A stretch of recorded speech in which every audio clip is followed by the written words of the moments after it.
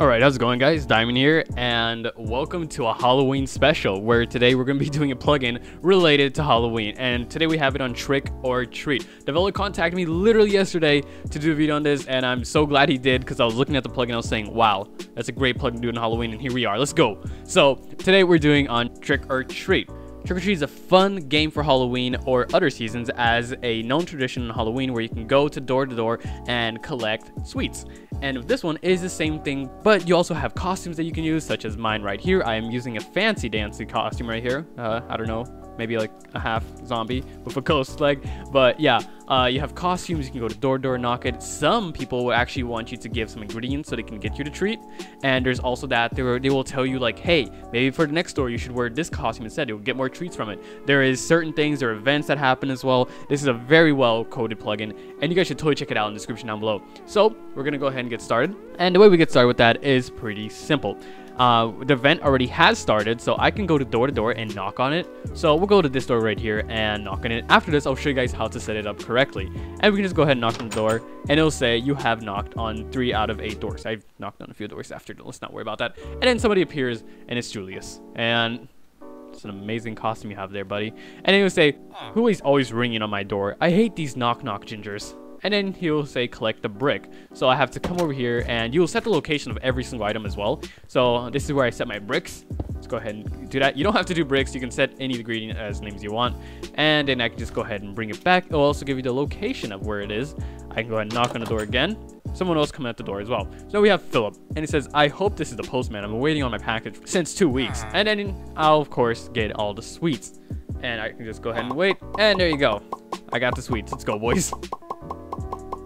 You know, I'm getting more than I ever got in my whole life of actually going Halloween. I think I'm just going to play Minecraft now. And he also gave me a tip. Here's a tip for your head. I think your head isn't scary at all. So I'm going to have to put a head that looks scarier. Oh, man. I'm going to go for hopefully the Bloody Man, because this one is the scariest to me.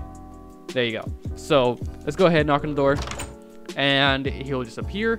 Now, who is this one? It's Tim. That couldn't be Ted. But yeah, it says, I think this is the postman. I'm waiting for a package since 2 weeks. And then he will say, there's also percentage that they will give you nothing. There's also percentage of thieves as well. And then for him, he'll just say for me to go collect the brick again. And it's very fun. You can just have a whole entire server going around and playing with you as well. Imagine like a whole server of Trick or Treats going on. It would actually be pretty cool. It's actually really nice for like a roleplay type of server, or even just simple SMP. I really feel like it. And then John appeared. Oh, why are you crying, John? Don't cry, buddy. I'm here for you. And it says, I'm on a toilet. Please hold on. You're crying on a toilet again, John. Ooh, I'm actually getting more. Did I get more treats? Oh, no, I didn't. I guess I didn't get the spooky head enough. But yeah, new trip. Chestplate. Sometimes colors are too much. Go for simple modern. Now, here's the trick. The plugin does not update unless you change the head. So you have to click on a white. So modern is like a white one. And let's go ahead and change like let's go for a koala, because that'll fit in perfectly. And there you go. I'm a koala now. And then I'll go ahead and knock on the door. This is of course supported by MySQL and single servers as well. So put a cake on oven. Hold on, I'm coming. And it is Philip. Philip, I swear to God, you were just at that house. And of course, you have to be careful of thieves as well. They will steal you. Philip's just telling me to get the brick. Everyone wants a brick. It feels like they're gonna throw it in my head pretty soon. And let's go ahead, go over here, and just give him the brick. Ingredient delivered. Someone will appear, and it's Julius again. Did someone just ring my door? I'm pretty sure I did, buddy. Pretty sure. There we go. Got my sweets again. Ooh, I'm actually getting oh, wow. That is for me. That is because I got the right costume. You get low, of course, percentage. So, new tip. Here's a tip. I think your head isn't... Oh, no. I don't know which one's scary enough. Let's go for a ghost, maybe, I guess. Hopefully. I don't know. Maybe. I don't know if I got the correct one. But that's really cool. There's a better system to it. You can't just go to every single door and knock for, you know, candy. And then, God damn it, Philip. Just like in every house already, it's getting annoying.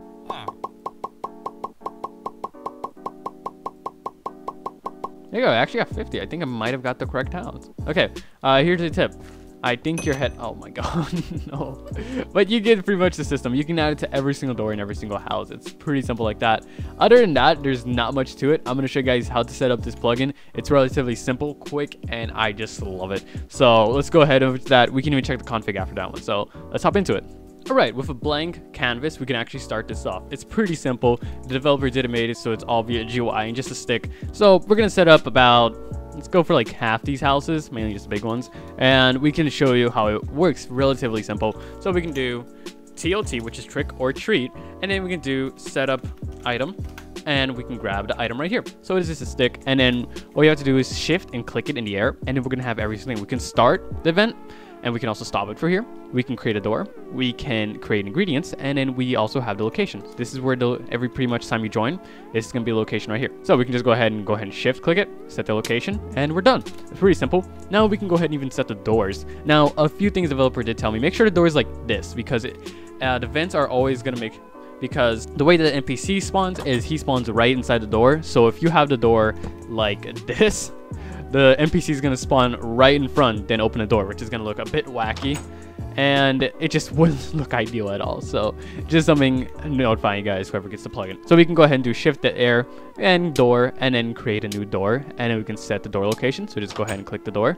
And then we can set the entity location. So we can just go ahead and open the door, right click the location. So it'll be this right here. And then we can go ahead and close the door. Make sure the door is closed. And then shift the air if you didn't click save before, and then click save door. You make sure all the doors are closed before you start the event.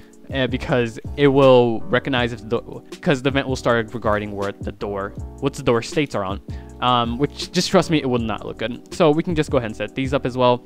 So we can go for door, we can create a new one, set the location, and then we can set the entity as well. So just right there, and we can go ahead and save it. After that, close the door, make sure no baddies go in. And we can come in here, we can go ahead and create another door. It's relatively, like I said, it's super simple like that.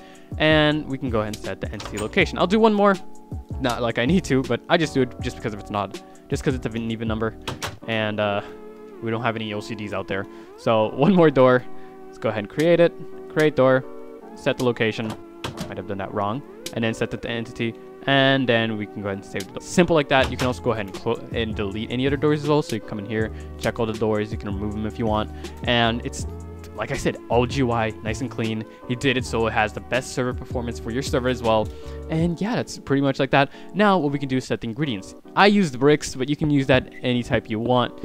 You can add any name to it. So let's go for, well, let's use some iron this time. And we'll call these rock candies. Good enough. You can set them however you want to. It doesn't have to be like the way I did it. What we need to do actually though is just go ahead and shift click the air. We can go back to the menu and we can go ahead and go to ingredients. We have all the ingredient lists, but currently we have none. We're just going to go ahead and create one. So we can go ahead and set the block type. So for this one, I'm going to add iron ores, and then I will add the ingredient. Oh, ingredient name. So let's go ahead and give that rock candy. And then we also have an ingredient location. Just punch them around like that. And we're adding the locations pretty simple. So we can go ahead and do shift the air, and we can go ahead and save ingredient.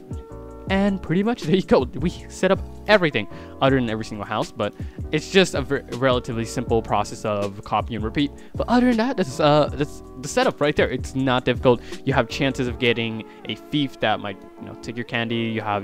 You have system where you should wear a certain costume to a certain place so you get more treats from it, and everything from on there. Now what I'm going to do, I'm going to hop into config, I'm going to show and explain every single thing you need in there, and that's pretty below. Alright, so here we go. We have the trick or treat folder. All we got to do is click on it, and we're going to have a few items in here. You don't have to worry about the database, plugin data, and only things you really need to worry about are these. So we can go into config, and we can go ahead and edit with Notepad++, of course. And here is one of the main things you're going to have to change, which enabled worlds you want it in. So for mine, I have it in the hub. And of course, if your world is not named world, you're going to have to change that. The prefix, you can change as well. Everything is nicely configured. You can change if you want MySQL or not. And then you have, of course, the MySQL database. And here we have the lobby. So if you guys want them to use costumes or not, depending on how you want your world, you can enable it. So that GUI to use, the costume will actually show. So all you have to do is put all these here, set to true, and that's pretty much it. Then we also have the game settings such as rewards, amount 50, minimal 5, and then the ban time. So that's pretty much every time you can go to a door and get treats from them. And then somebody at the home, you can put that as to false or true, and then a percentage. And we also have the thief. So mine was currently set to false, but pretty much the thief would be the one that grabs candy from you. Now that's just rude. Who does that nowadays, right? And then we also have the tips. So this is some tips to give you an ingredient if you want that true or false. And you also have the rewards as well. So you can change it here. And icon is a rabbit stew. And we have the costume as well. Now you can change it to your liking. And this is the colors the costume head. So you need a head. So you grab it from this user. And then this will be the name of the head. So you can add more if you want. And then we also have the NPC. So here, if you want the thief skins, you can add them as well. But say if you want to add a new skin for the normal ones. So these are the people that, you know, give you treats instead of taking them away from you.